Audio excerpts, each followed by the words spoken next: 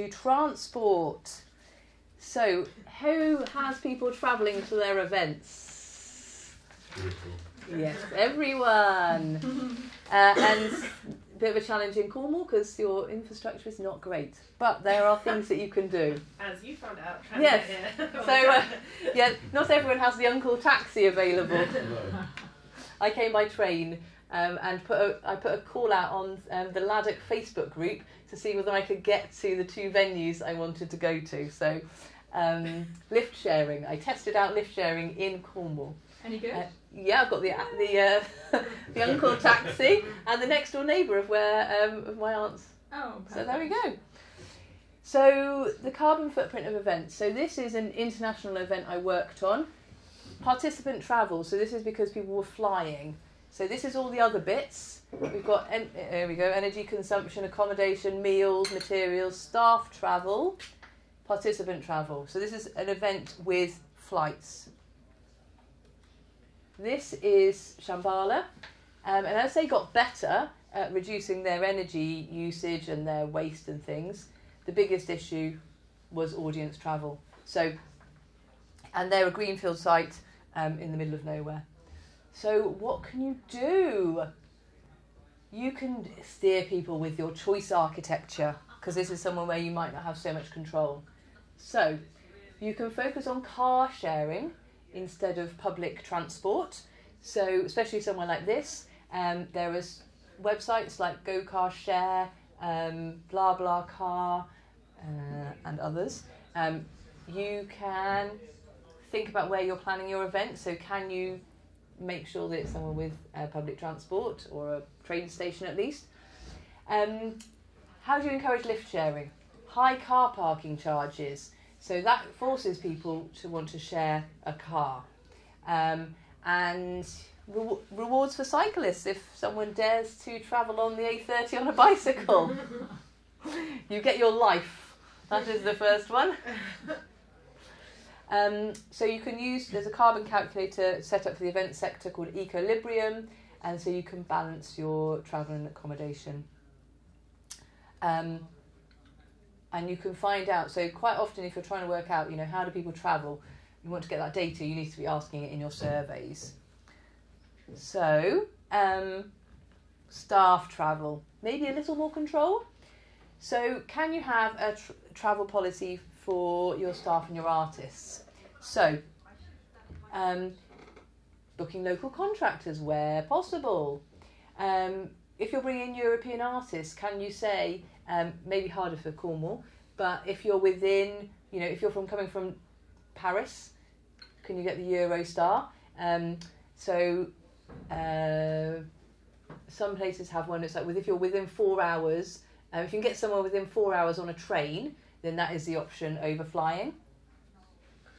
Screen Cornwall had a slow travel policy. Yeah, we have a slow travel policy, and we're now looking at introducing additional days holiday if you're going to use slow travel to get to your holiday or something like that. So that is called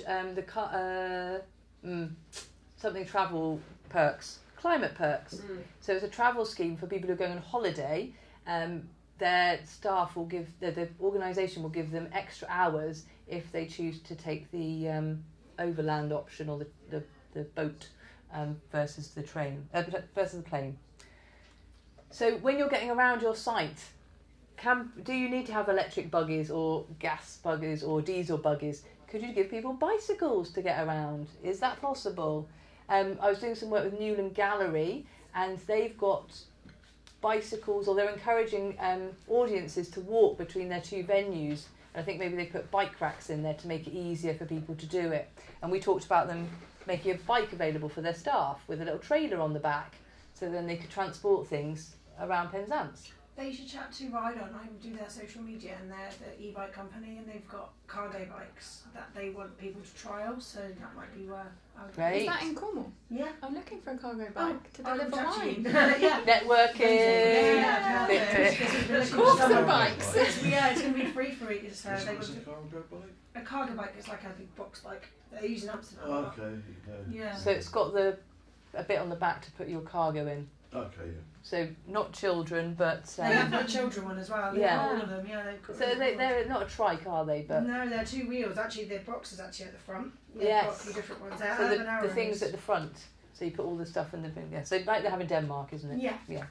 I guess this is probably the one where you have to still tread slightly carefully because of access issues. Like if you go so full on bikes without sort of providing some alternative for the people who need it, then you sort of are, you know, it's not so make everyone eat vegetarian and there's some weird meat eaters claiming that, you know, it's their right to eat meat. I guess there are, especially at event stuff. So again, this is where you've got control, and for your audiences, making sure, you know, yeah, obviously if people are have to travel by, that probably have to travel by car, you focus on that. But you know, is there any way with your staff that you can make it easier? But if it's not, you let it go because it's not where you've got control. So on big events I've worked on, they have separate transport logistics companies who basically organise all the stuff. So they're like, okay, we've got an empty van coming from London, you're not sending your kit in another empty van, we're collecting all this kit in one loop and we're doing it together, because especially if it's an international event, why are you sending 3 half-empty vehicles across Europe? So, carbon emissions of different vehicles. So, I would focus on the car, and this is why focusing on lift sharing, big impact. So a car with one person is 171 grams per mile, I think, per kilometre. 4 people, it's 43. So basically, the more people you put in a mode of transport, the lower the carbon footprint.